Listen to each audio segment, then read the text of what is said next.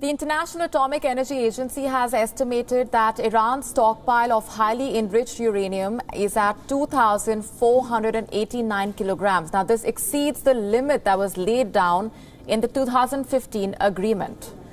The document will be discussed during the IAEA's Board of Governors meeting scheduled for next week. The United Nations nuclear watchdog reporting that Iran has again boosted its stock of highly enriched uranium. This comes just days before talks are set to resume to revive the 2015 nuclear deal. The talks on the nuclear deal will restart in Vienna on the 29th of November. The focal point of discussion being the revival of the 2015 nuclear deal between Iran and the world powers.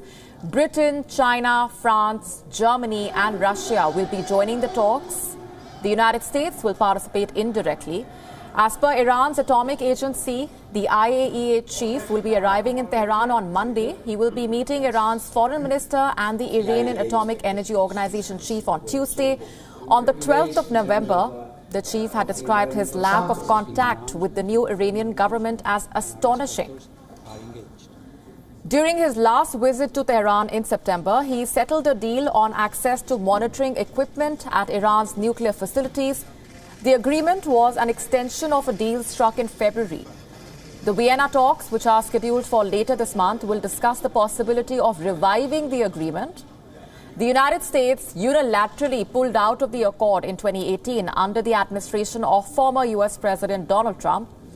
In response, Iran started backtracking on its commitments under that agreement. In the process, it increased its uranium enrichment.